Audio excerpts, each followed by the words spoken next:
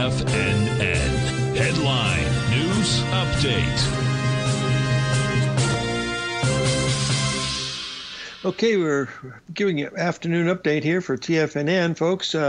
We've got 2 hours to go in our trading day, and we've got 3 of the stock indices are down. The only one that is up happens to be the NASDAQ. It's up slightly. The Dow Jones down about 112, S&P down about 35 to 40 handles, depending on when you blink your eye. Treasury bonds still under a great deal of pressure. The dollar has firmed up a little bit after being substantially weaker into the CPI number, and then it changed direction around that time.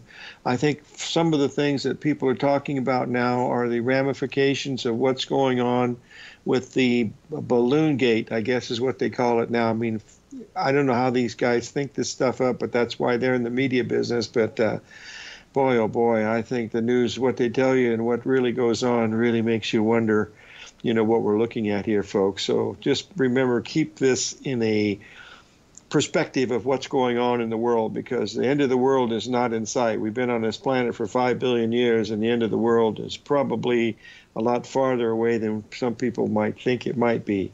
That doesn't mean that we can't have wars and conflict, but by golly, you got to be really careful of it. Right now, the markets are simulating this. There's no more Fed stuff now coming until mid-March.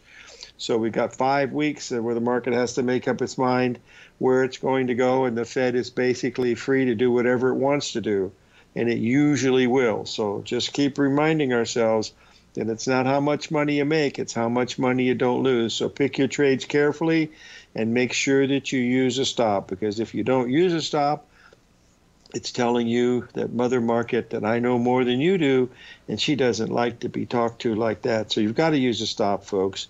Otherwise, you'll be in real serious trouble. And I have been through those in the past, and they're not a lot of fun. But let's remind ourselves that's what they're there for, so use them. So stay tuned for the next show. I'm not sure who is coming up next, but I will be doing Tom O'Brien's show at the 3 p.m. level, so we'll see you then. May God bless.